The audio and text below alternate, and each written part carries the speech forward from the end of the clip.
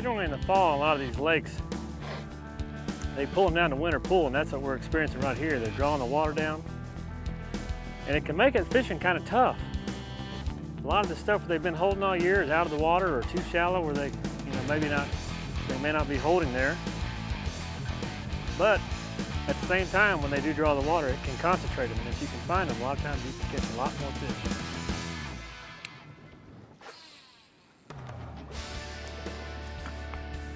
Ooh, there he is.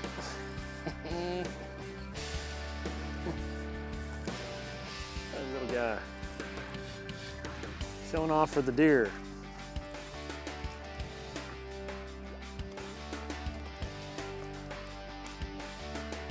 Yeah, little footballs, aren't they? Be still, man, don't get chunk.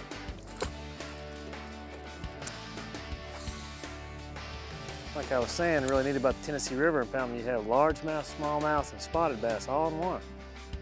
And here in the fall, they all get up and they're all chasing bait. You're just as likely to catch a little pound-and-a-half bass, pound bass like I've been catching as a 5-pound largemouth, big spotted bass, or a 5 or 6 pound smallmouth. That's kind of would be nice. That's kind of what I'm hoping is going to happen here pretty quick.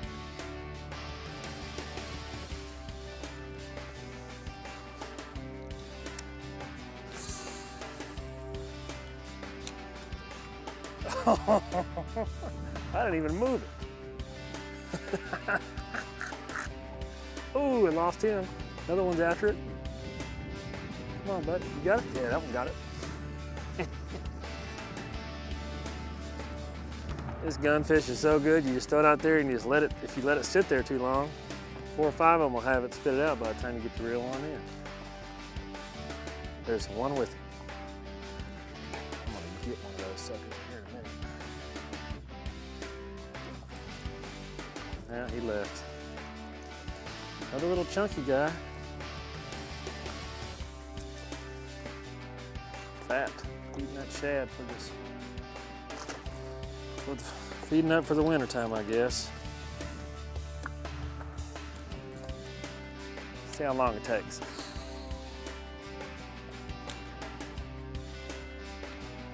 Twitch it a couple times. Call them on in.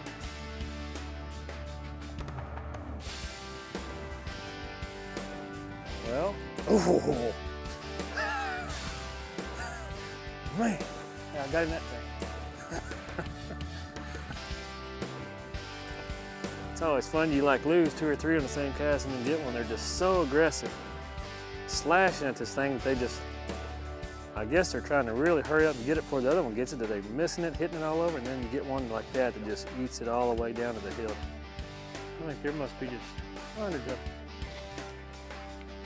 This one ate it. I don't think you could eat it anymore. This is the gunfish. It's a really great bait. Looks like it had no. See how the hook is opened out right there? That must have been what the bigger one I saw first hit it was on. It's happening too. A lot of you hook one, you look, and there's a whole bunch following it trying to get him. This has become one of my favorite topwater baits, this gunfish here. It walks the dog really well, just like a Sammy. Has a little spitting face on the front, like a G-Splash. It's kind of a combination of the two, and it walks and spits, and it's just a great bait. Casts well. It's got a tail weight, little tons of weights in the tail. You can cast it a mile. It's great for fishing these the jumps like what we're doing today. Some of the really unique features of the gunfish are the tungsten resin ball is tail weighted. It's a weight system that's in the end of the lure, and it's a slim bodied bait. What that allows you to do is cast this bait a really long way. You know, it's really amazing. It's a great bait for covering a lot of water. I've actually thrown it underneath trees because it's tail weighted. It throws just like a regular plug, and it's also great on schooling and surface feeding fish because you can cast it a long way and you don't have to get right on top of them to spook them down.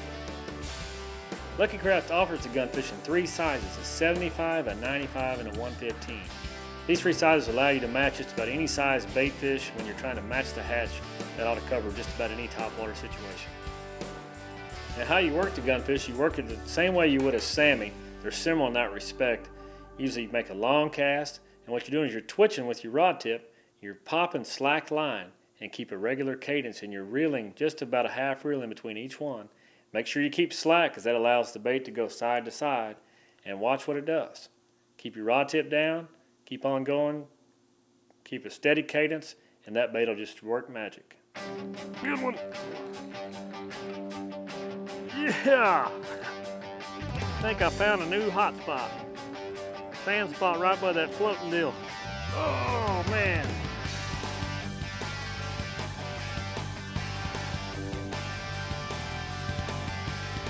Come here, buddy. Oh, yeah. That's the nicest one yet, I believe. Largemouth.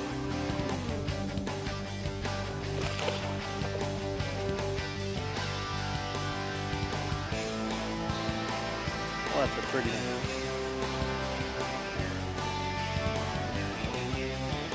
No more jumping, you huh?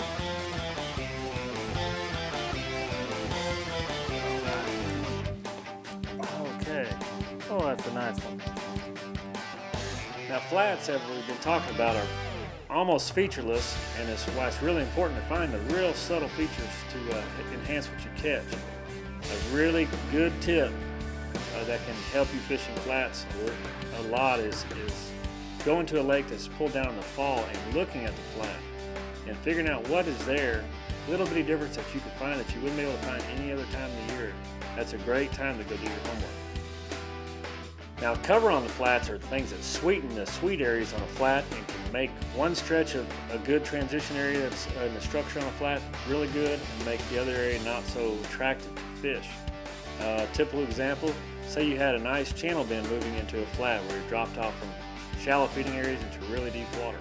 Now, half of it had clumpy grass beds along and the other half didn't. This part with the scattered clumpy grass beds probably is just a dynamite area compared to the other area. Always a good idea, even when you're catching with topwaters, every now and then if it slows down, just try some different variations of what you've been doing. Maybe let it sit there for a little while one time. Maybe work it fast or slower, erratically, real subtly. Hard to say any given moment what the perfect retrieve for your topwater bait is. That's why it's nice with this gunfish. It does so many different things. It walks the dog, works fast really well, it's easy to cast, and it has a little spitting face on it. Ooh, that's a better fish. Finally got one of them.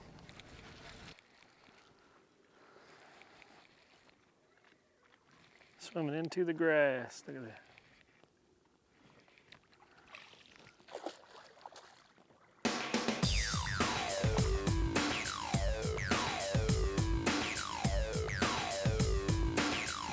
Another nice little chunk.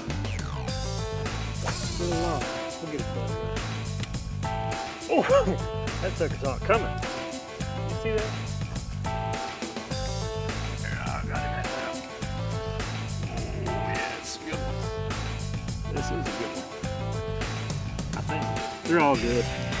Oh, back in that same little sand spot. Let it rest for a minute. It has been covered. Yeah. Dang, did you eat that? You got through his mouth or what?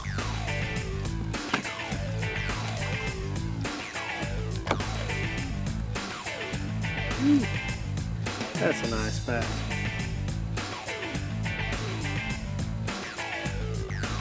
Oh!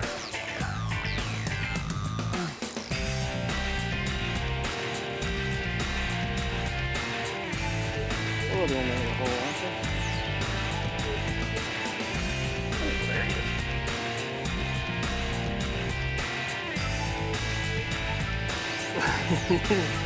It's every cast in there. Same spot.